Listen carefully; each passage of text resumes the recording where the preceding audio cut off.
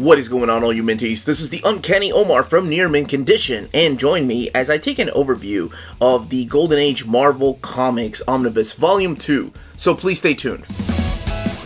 And welcome back, everybody. Now, before we get started, a huge thank you to David Gabriel and the folks at Marvel for sending us a copy of this omnibus. This omnibus has been released already in the direct market, and I believe it comes out soon in the book market.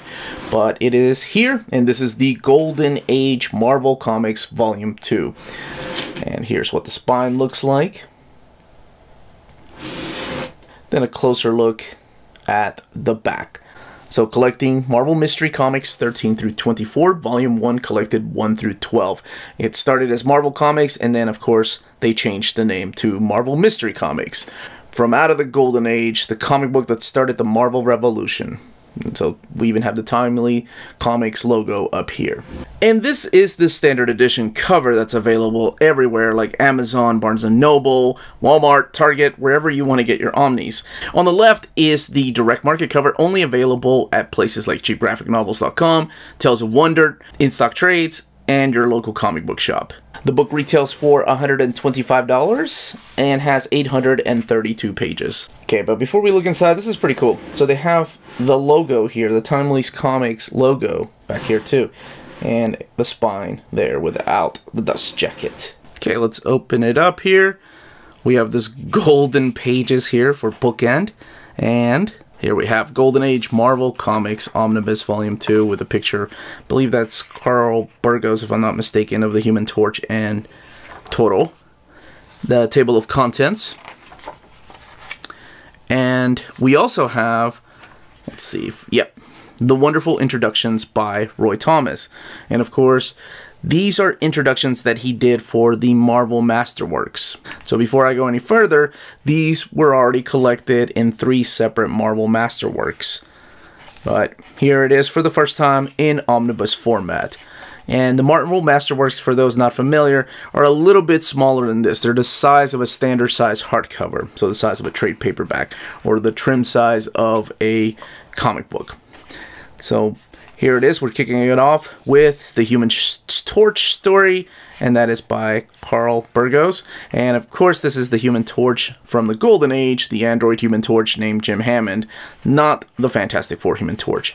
We have another story here from Bill Everett about the Submariner and his cousin, Dorma.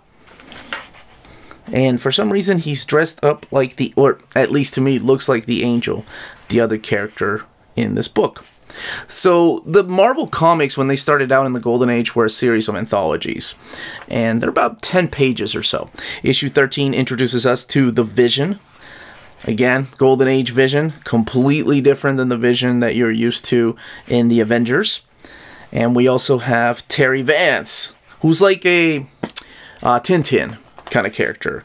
A kid that just solves mysteries. What kid didn't want to do that? Right, Encyclopedia Brown, is that one of those guys? I think he was. Electro, nothing to do, again, with the character from Spider-Man, but this robot creature right there, from the Age of Marvel.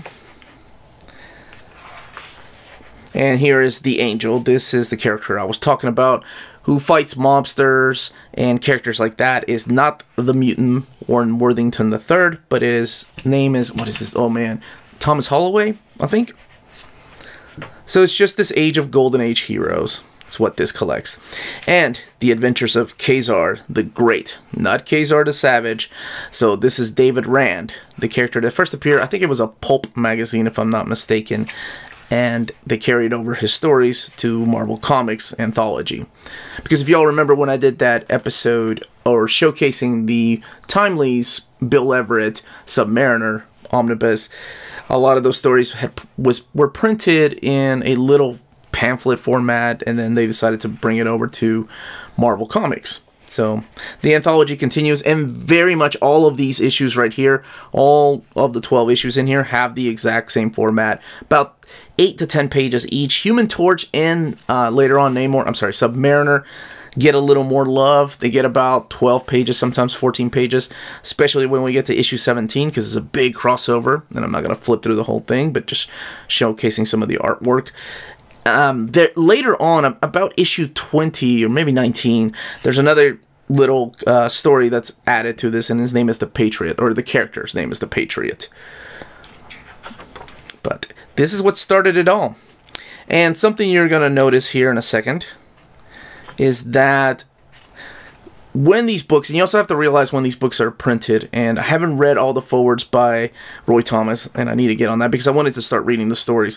But when these stories were printed, it's when World War II was going on, and it was before the United States got involved. So it was really interesting to see the characters get involved first, you know, fighting Nazis, fighting Japanese warships. And that leads us to this issue right here. This is issue 17. And this is a big deal, right? We saw a cover earlier, I think it was issue 15, of the Human Torch and the Submariner fighting. However, this is the second time that both of them have met and teamed up. The first time it was a big, big deal, right, in the Golden Age. I'm sure if they had the internet, it would have been blowing up, with people speculating as to if they're going to fight again, who's going to win. But this time, you know, they fight briefly, but it's more of a team up, and they go and of course fight, you know, the enemies. So they go and fight, like I said, a bunch of German ships, then they attack a bunch of the Japanese warships. So it's really interesting to see Marvel comic book characters go into war before the United States did. Even though everybody was assuming that they were going to eventually, that we were going to go to war. So it is really cool to see that for the first time. I've never read these issues, so I've always been interested to see how Marvel dealt with those events, because Marvel is a company that has always been existed in the real world, right? I know it sounds ridiculous and silly, but it's true. Marvel characters have existed and lived in the real world. You could have a Marvel superhero living in your backyard. Okay, maybe not here in Kentucky unless his name is Cannonball. But Spider-Man, right? If you lived in New York, like there were neighborhoods in New York that were in the comic book. So it's always been really cool. That is an awesome Carl Burgos pinup of the Human Torch. Now let's get here to the back. I did want to showcase just a little bit of the artwork from The Patriot. Yes, this character back here, not to be confused with the Mel Gibson movie, but this guy right here, it looks like a gladiator. So there are 3 introductions of Roy Thomas's Marvel Masterworks reprinted in here. I think written in like 2008 or so. So they're a little outdated. And speaking of outdated, some of the things and images you're going to see in here are completely a product of its time. So keep that in mind. But I mean, it's all collected. They don't shy away. They don't blur anything, or they don't cut out panels. It's all in here. So for your pure comic historians, this is a perfect edition. And the Masterworks have already been restored. As you can tell, the colors, some of the colors I'm sure had to be recolored to match the because I mean, who's going to have proofs of these books? The other interesting thing before we get to the back is during the publication they make note of this. This is really cool, but also sad too, because nobody during this time in the 30s and the 40s was keeping tabs on who was writing what or who the artist was. So sometimes when you have like the Terry Vance story, you have the script by Ray Gill and then the art is unknown, right? Additional inks by unknown, inks by unknown, additional inks by unknown. It's all over the place because you didn't give credit to the artist. Very seldomly do you see somebody sign their piece of art. Sometimes the writers, it would be like by Carl Burgos, right? But if you were an unknown artist, I'm sure you didn't get any credit back then. That's really sad. But it's cool that they were able to archive at least this much information, right? At one time, they wouldn't have had this many credits. Now, let's look in the back here for extras. Always freaked me out, by the way. The parrot. I don't know where I've seen that picture before. Let's go back here. So you have house ads. There's posters too and pinups. Well, the pinups are in between the issues. And more house ads. There's also advertisements for Captain America and the other comics that they were publishing at the time. So you have the Masterworks reprinting right here. This is Volume 1. Masterworks Volume 2. And then you have the Golden Age cover in case you have the direct market cover and you want to see what the standard edition cover. This is the one by Carrie Andrews, the one that we have. Then these golden pages towards the end. And that, as they say, is that.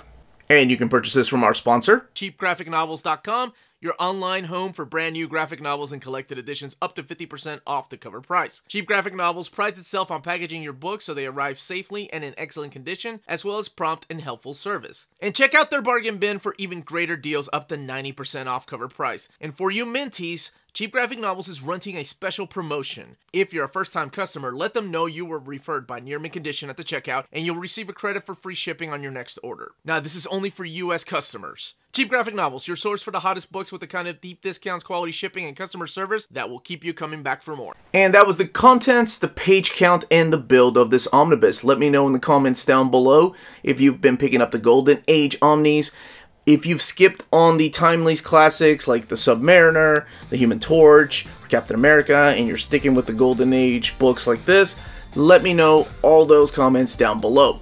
Again, this was the Uncanny Omar. Please don't forget to hit like, subscribe, ring that bell for notifications to let you know when our videos are going live. And more importantly, please everybody stay healthy, stay safe out there, and much love to all of you.